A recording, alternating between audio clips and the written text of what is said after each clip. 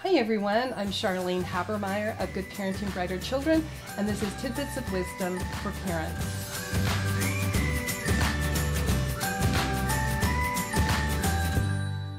Today we're going to talk about poetry and how to help your child fall in love with poetry, and hopefully you like poetry as well. It's been said that poetry is a form of speech that poetry is language that's dressed up in its best clothes. It's a form of speech that is a little bit more refined, a little bit more beautiful, a little bit more musical, and a little bit more entertaining. There are some rules about poetry. First of all, you're supposed to read it often. You're supposed to read it aloud. You're supposed to keep it simple, interesting, funny, humorous, spooky, and exciting. Leland Jacobs is a poet, and he said, "Poetry is caught more so than taught. It's caught and not taught." So that's what we have to do. We have to start out and we have to introduce our children to fun poetry and humorous poetry. Interestingly, children they fall in love with poetry at a pretty young age, particularly the rhyme of poetry, the sing-songy rhyme.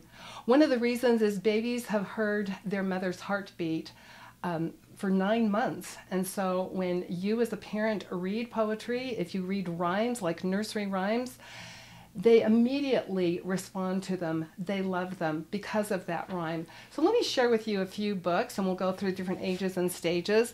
These are finger rhymes. Finger rhymes are really fun when a child first starts out. Finger rhymes like, "This little piggy went to market, this little piggy stayed home, this little piggy had roast beef," and so forth. The Brave Old Duke of York is another one that children love, particularly, and most of these books, they actually include all of the different hand motions and everything else that you can do. Of course, there's nothing like the classic nursery rhymes, the Mother Goose nursery rhymes. And I love this particular artist. Here is Peter, Peter, pumpkin eater, had a wife and couldn't keep her, put her in a pumpkin shell, and there he kept her very well.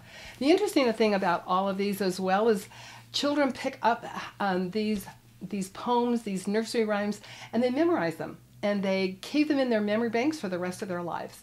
My father died at the age of 95. He couldn't remember what he did the day before, but he could recite all of these different nursery rhymes and the ABCs that he had learned as a child. That's the power of memorization. Which brings me to another point. I don't know about your children, but when I was in school, memorization was still important. It was still considered an art. It was still considered something that actually helped people with vocabulary. It helped them with communication skills. It helped them with being able to stand in front of a group and deliver something that they had memorized.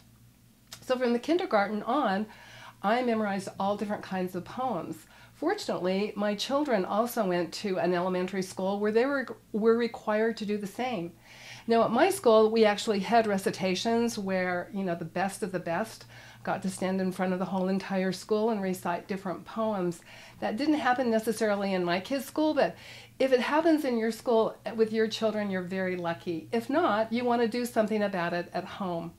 One thing you can do is you can write different poems down on cards. And so when you're driving in the car, instead of looking at the cell phone or something else, actually start memorizing different types of poems. And I can promise you that your children will memorize those poems and they will keep them with them the rest of their lives. When I was growing up, there were these two books. These are childcraft. These orange ones are very, very popular, and they were popular for many years.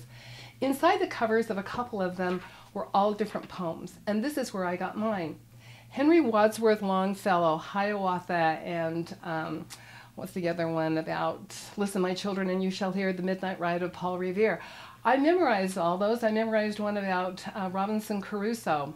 "The night was thick and hazy when the Piccadilly Daisy carried down the crew and captain in the sea. I think the water drowned them, for they never, never found them, and I know they didn't come ashore with me." And then it goes on and on and on and on. If your children have actually memorized some poems, then you can go back to them now if they're adults and say, "Tell me those poems that you memorized," and I can guarantee you they'll be able to rattle them off. Now, in order to introduce your children to poetry, you want to choose some amazing poets. One of the most favorite ones, he was on the New York Times bestseller list for 186 weeks. Libraries complain that the #1 book that is continually stolen basically from the library is one of this particular poet's, his book. And of course, this is Shel Silverstein. He wrote 2 books, A Light in the Attic and Where the Sidewalk Ends. And for some reason, children absolutely love the poetry of Shel Silverstein. Get those books. In fact, in some schools across the United States, they talk about the textbooks, the boring textbooks the kids can't stand. And they said none of the textbooks are ever stolen, but the Shel Silverstein books, for some reason, they are taken and never returned. And so some schools, they decided to buy a Shel Silverstein book for every child in the classroom so there wouldn't be that problem and that they would be able to refer to it many, many times. Get those 2 books. Your children will love the poetry of Shel Silverstein. Another poet that is a real favorite, and he's got a lot of funny poems, is Jack Prelutsky. He happened to be one of our family's favorites as well. Now, he puts out a series of poems. There's one for Halloween, Thanksgiving, and Christmas, and they're very, very funny, and it goes into a lot of different funny things about Christmas and all these holidays. Another one is called Zoo Doings, and this is a fun one too. Let me read one to you. The lion has a golden mane, and under it a clever brain. He lies around and idly roars, and lets the lioness do the chores. So it goes on and on about all the different types of animals. 2 others that he has is Something Big Has Been Here. And I think this one is The New Kid on the Block. The cover's gone on it. But they're filled with fun poems that kids love. So every night before your kids go to bed, read them a poem. Get a Shel Silverstein poem. Get one of the Jack Prelutsky poems. Maybe if you want to have some of the more classic poems that I memorized as a child, there are books out there on different ones of the classic poems. Read them every single night before. Have it part of your bedtime ritual, in fact, and read them a poem every single night. And then encourage them and encourage yourself as a family that you're going to memorize at least 1 or 2 poems a month. Now, if it's only 4 lines, then you can pretty much memorize those 4 lines before the kids go to school in the morning. You know, if they get longer poems and it's going to expand their repertoire of memorization skills, vocabulary skills, presentation skills, it'll take a little bit longer, but make that a goal in your home that poetry is going to be at the top of the list.